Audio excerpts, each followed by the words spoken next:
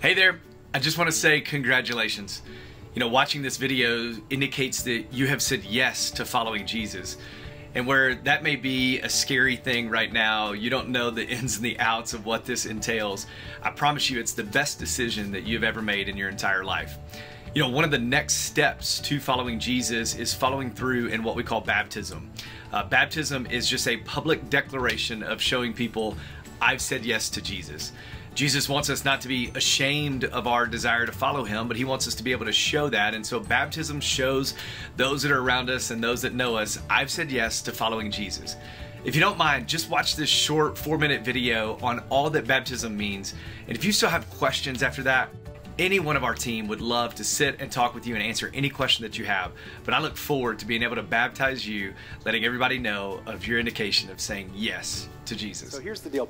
Some of you may be asking this, and if I was getting baptized and I wasn't raised in a church home and I was trying to process my thoughts about Christianity, I would say, whoa, what are we doing? Why is there a pool? What is baptism? Why do we even do this thing called baptism? And so here's a couple of things I want to walk through. You see, baptism is something that we call an ordinance, which is just a really churchy big word for a command that Jesus gives the church. He gives two of them, to have communion, the Lord's Supper, some of you may be familiar with, and then baptism. Those are the two commands or ordinances that God gives the church to live out.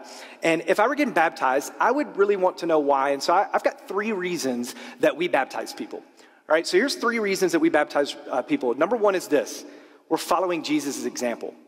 We just said that Jesus was fully man, fully God. He lived this life, fulfilled the Old Testament prophecies, and guess what he did? He goes and he gets baptized. In Matthew chapter 3, verses 14 and 15, we see John. John has it there. John is a follower, a believer in Jesus, and he's going through there, and he's like, whoa, I don't need to be baptizing you, bro. You need to be baptizing me. He didn't say bro in the Bible, but I just think he would have said bro.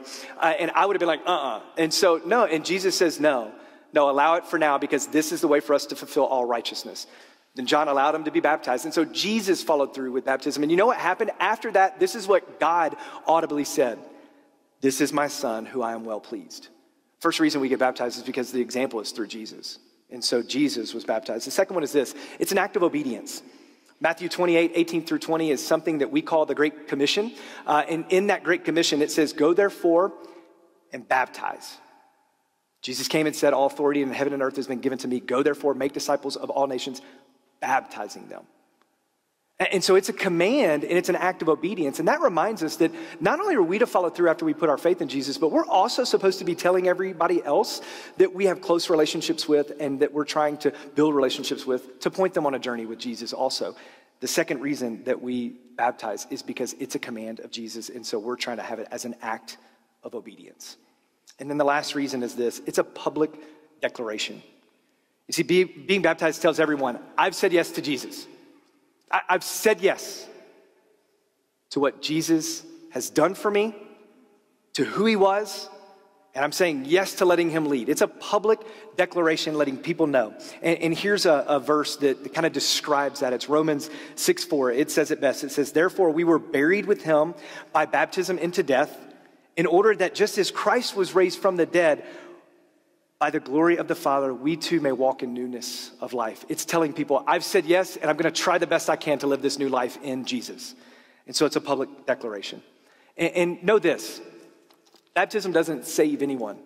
I mean, baptism isn't the saving act. Placing your faith in Jesus is the saving act. And it's a lot like this. I describe it. It's like my wedding ring. So if I don't have my wedding ring on, I am still married to Libby. But my wedding ring was a way of me publicly declaring that I'm committed to her, and it's a way of me showing that. It doesn't make me any more married or any less married. I am married to her with it on or with it off, and baptism is the same way. It's an act of obedience, and it's a public declaration of, hey, I've placed my faith in Jesus.